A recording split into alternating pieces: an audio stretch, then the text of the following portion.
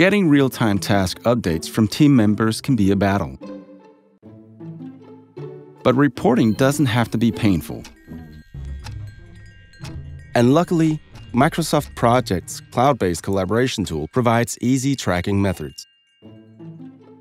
The timesheet table lists all the tasks assigned to that resource, along with the current week's dates and the amount of actual, planned, and total work for each task.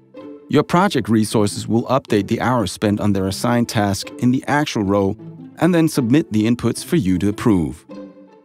And as the project manager, you'll use the Approval Center to review, accept, or reject timesheet updates.